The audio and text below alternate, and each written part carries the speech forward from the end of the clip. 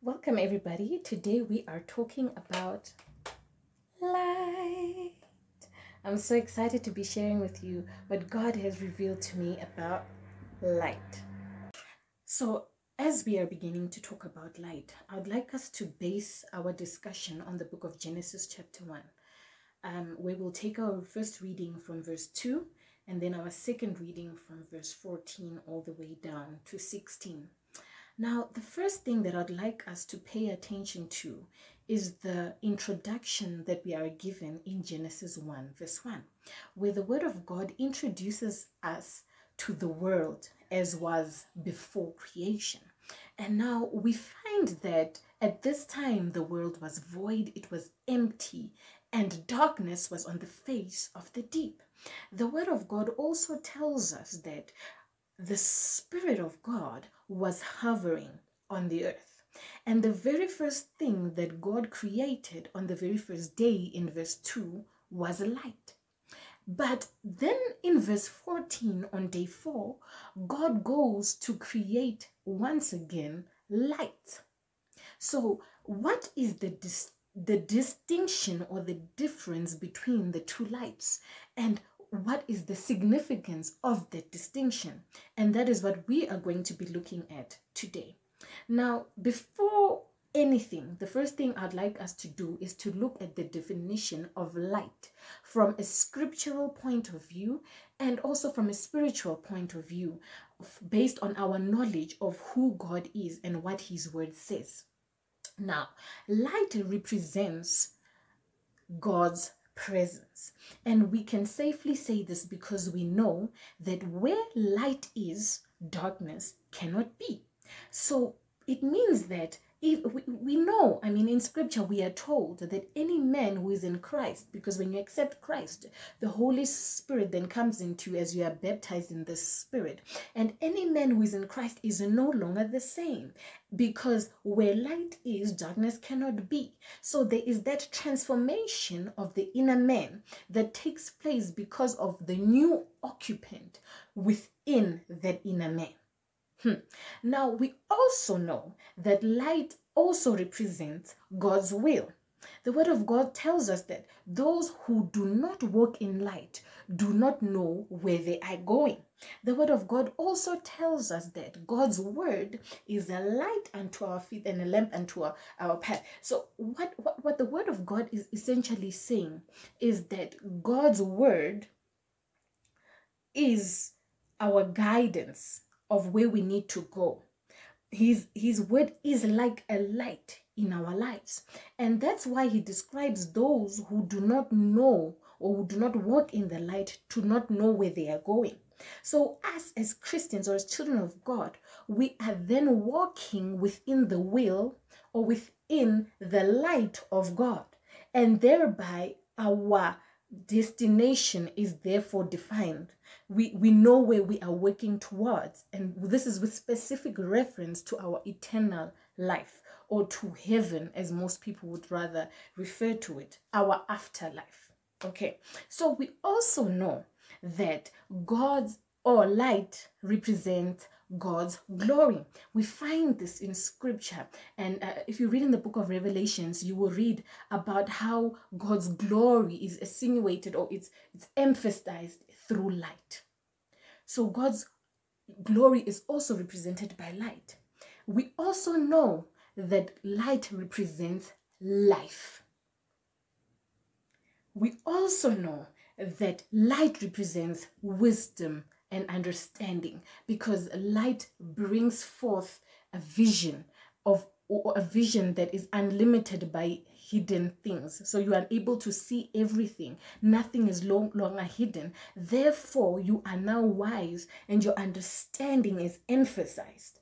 So light represents all of these things. It represents God's presence, God's will, God's glory. It represents life, wisdom, and understanding. So now that we know what light represents, now we are able to go and distinguish between the two lights that are referred to in the book of Genesis. Now, children of God, in the very beginning, before all creation, before anything, God makes known that his presence is there because his spirit is hovering. But the first thing that he creates is a light. The word of God says in verse 1 that there was nothing, there was no life in the world. The world was empty, it was void. There was nothing on it. So God's creation, or God taking the very first step to be the creation of light, is a statement or an announcement that his presence is now here. Because at first the world was empty, there was nothing. But upon his arrival, to make known that now God has arrived, he brought forth his life. He's a light that brings forth life. You understand? So God was making a statement that I, God, am now here. Because where God is, there is light. So God was saying, listen, there was nothing here before, but I am now here. And the statement or the sign to show God's presence was the light. That is why he says the light. God created light. He looked at it and he saw it was good. Then he said day and night. So first, God introduces himself and makes a statement of his arrival, makes a statement of his presence, and makes a statement of the life he has brought to this the life he has brought to this dead, empty world. That's the first light he creates. It's the very first thing is he brings himself and he makes a statement that now I am here. And because I am here, life is here. And you can see me because there is light. And darkness and light cannot be. That's why he divides the light from the darkness. But let's look further at verse 14. It says there, then God said, let there be lights in the firmament of the heavens.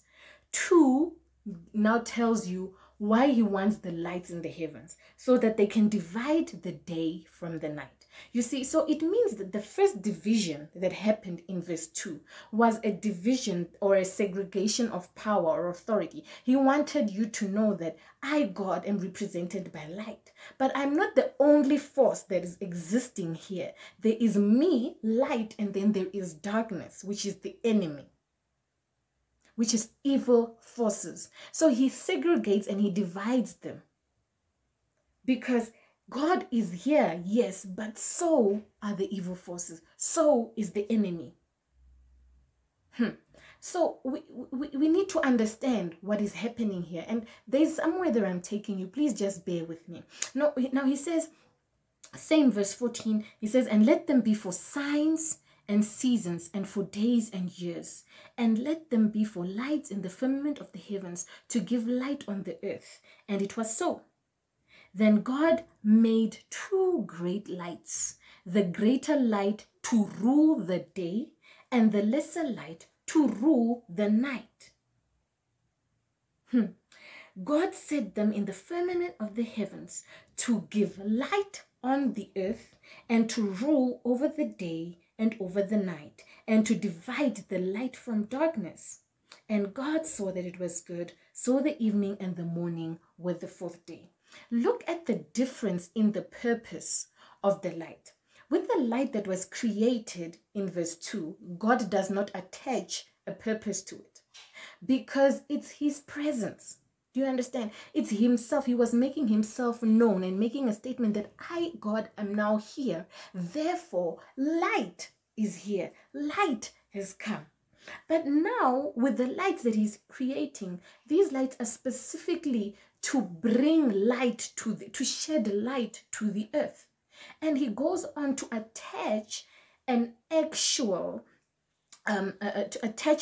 duty to them. Now he's saying these lights have a purpose. And then what is that purpose? Verse 17. God set them in the firmament of the heavens to give light on earth. So now it's to give us light so that you can see your hand, you can see everything that is around you. Secondly, to divide the light. No, he says there, secondly, to rule over the day and over the night. So there is authority attached to these lights. And then he says there that that also the last thing is to divide the light from the darkness. So firstly is for us to be able to see. So they provide the light that you now use to see. When the sun goes up, you can see everything without actually switching on a light bulb, you know. So, and then if you go out at night, there are stars and then you can see fairly so. But then he also adds another purpose, which is to rule over the day and over the night. Look at this. He says the greater light will rule the day, and the lesser light will rule the night. Similarly, as in verse 2, where he creates light and separates it, or he divides it from darkness, he gives greater authority to the light that rules the day. Greater light, greater ruling the day. You know, he divides it so that the day is even longer. You know, the days are longer than nights are. And then he gives the lesser light to rule the night. Listen, so God has actually, this redefines God being in control. Because where we have assumed that God is only in control where it's his power ruling, God is in control even when the enemy is ruling. And by that, I want to clarify myself and say that when anything happens to you that is being driven by the enemy or by evil forces, God is still in control. They have control, but their control is still submissive. It's still under the control of God. God is overall in control all the time.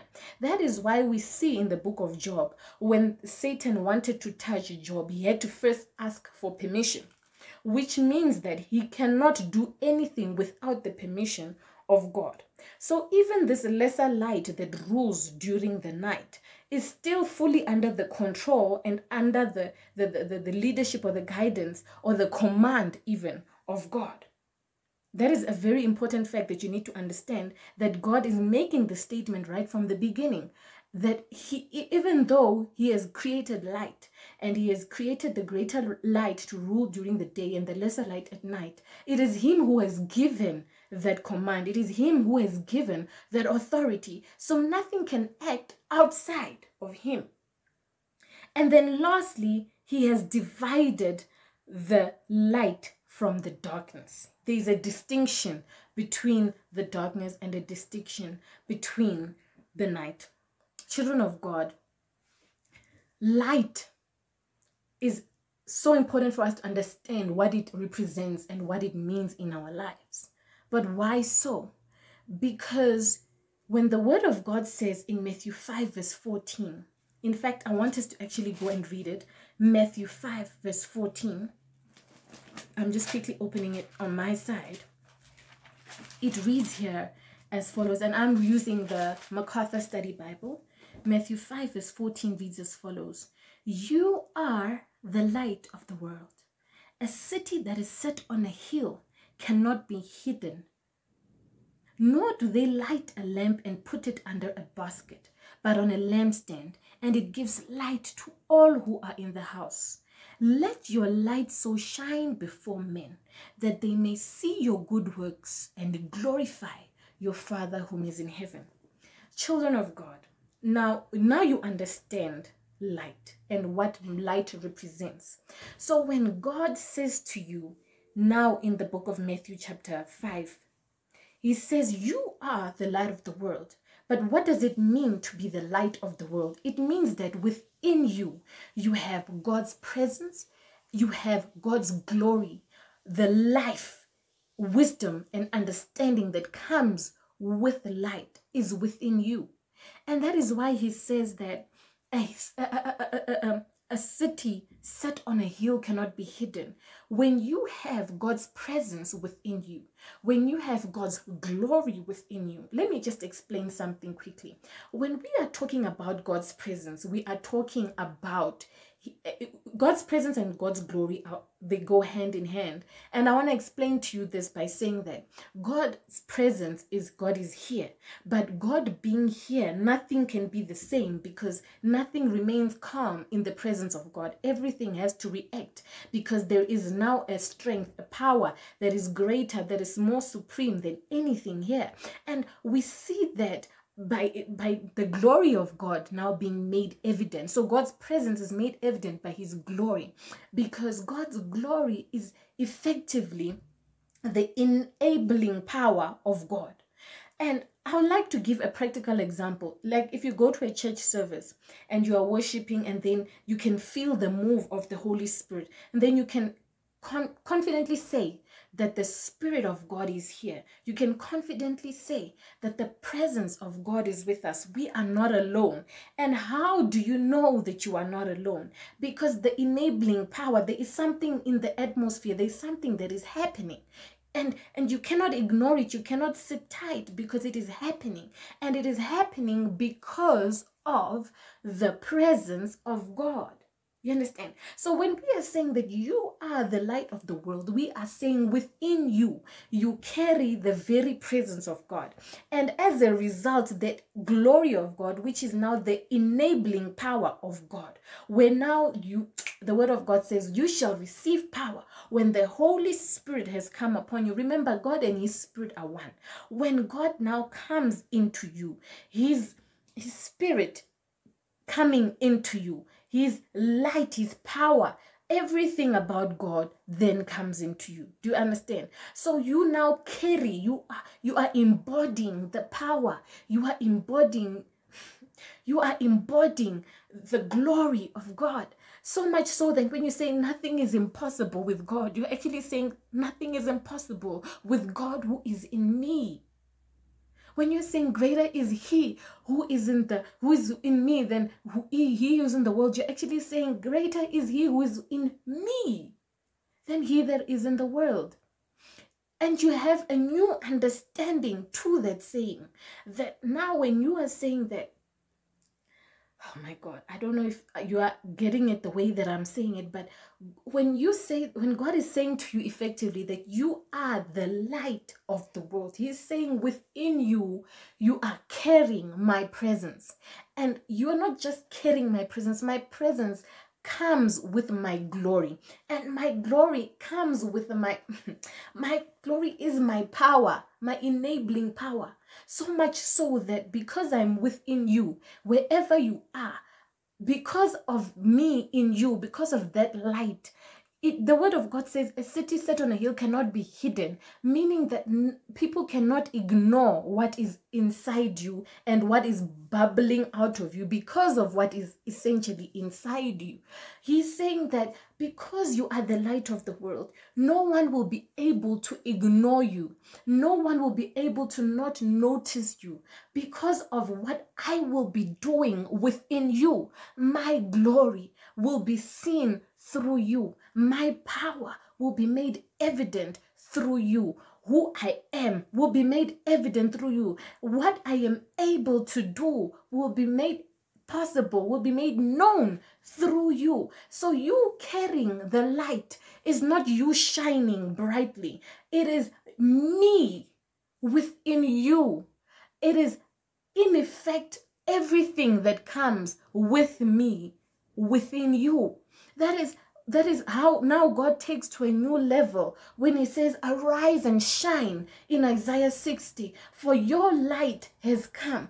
Because now you don't understanding. You're not shining. You're not arising, and you're not shining just like this light bulb was shining now. No, the glory of God is literally being seen through you, meaning that his presence, his glory, his power, his might, his godness, everything that you have ever thought or understood about God is within you.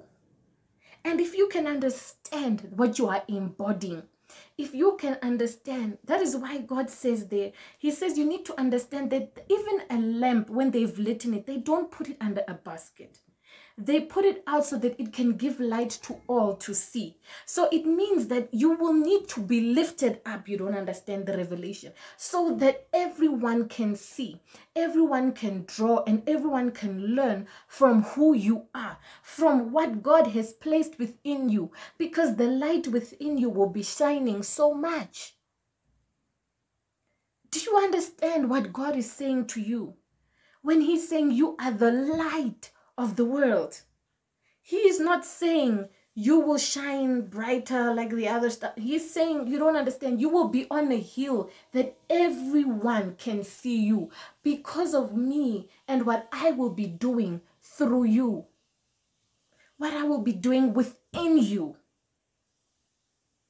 God's presence, God's might, God's ability, who God is will be made known and will be made manifest, will be made seen through you. You are the light of the world.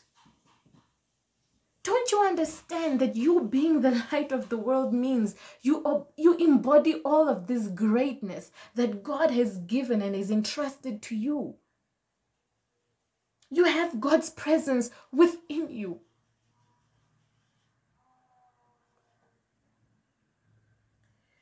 You have His glory, His power within you. You are the light of the world.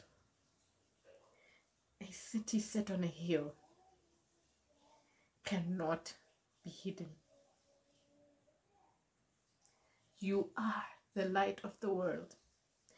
Today you may be nobody. You may have nothing. People walk past you.